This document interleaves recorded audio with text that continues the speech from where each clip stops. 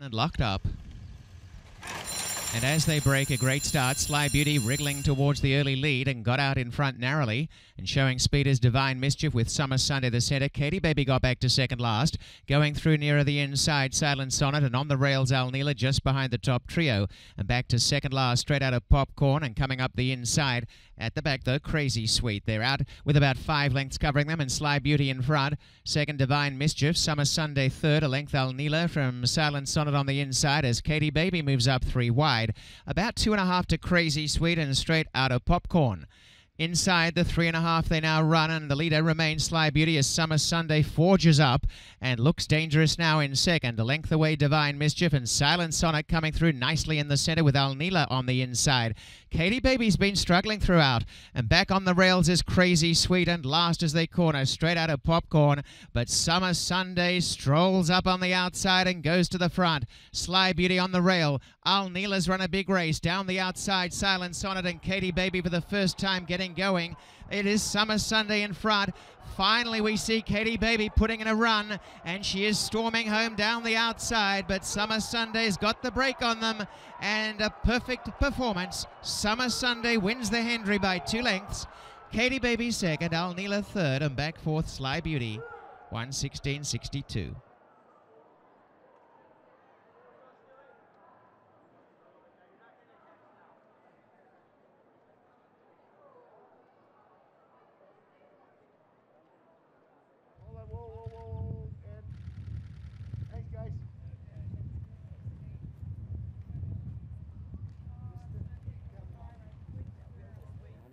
This is a real family affair here in the Hendrie Stakes. The Summer Sunday pulls off the win. We have Rafael Hernandez here with his 2 sons. We have Stuart Simon, whose parents are with us here today. And we have the Scotts with us as well. And they paid the bills. So there you go. It is Summer Sunday that pulls off the victory in the Hendrie. Now 6 for 6, by the way, right here at Woodbine.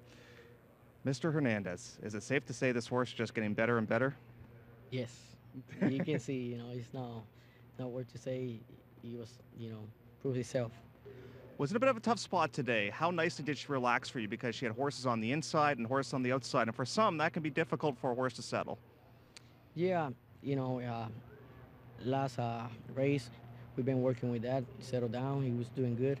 And today's a little run, but we got some decent pace in front, so be able to track a horse to settle down. The horse outside put a little pressure, and he wanted to go early, but by the 3-8 he was done. So he settled down more in my horse and give me a better finish. Did your dad do a good job today? Yeah. Yeah, okay, good. Congratulations, my friends. Let's now bring in the coach, this being Stuart Simon. You are a neck away from going 3 for 3 this weekend. Did you think all 3 would run this well? Well, they're all quality, nice fillies, and I expected them to run well, and they did, yes. Now, you've said to me that you think this horse is just as good on dirt. Do you have a lot of options still here at Woodbine, or will you take a look maybe south of the border as well? Yeah, she's just a dream horse. She is better than her form does say on dirt, believe me. And I really think she'd run on the grass too. She's just that type of horse. On the lead, off the lead, probably run further. She's a dream horse. Nice to have your parents with us here today as well. Congratulations. Yes, it's nice to have them for sure. Let's now bring in the Scots, who, whenever the Scots show up, that's usually a good sign that the horses are going to run well. Seguimi ran well earlier today, and this horse as well. So have you ever had a horse go 6 for 6 at a particular racetrack? Never. No, it's quite unusual. It's most rewarding.